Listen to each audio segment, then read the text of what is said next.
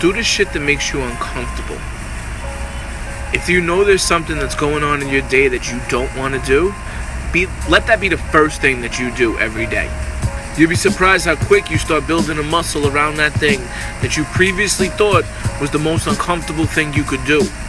The reality is if something makes you uncomfortable, that means because you're in a position of growth. So rather than looking at that position as something uncomfortable, look at it as a moment of opportunity.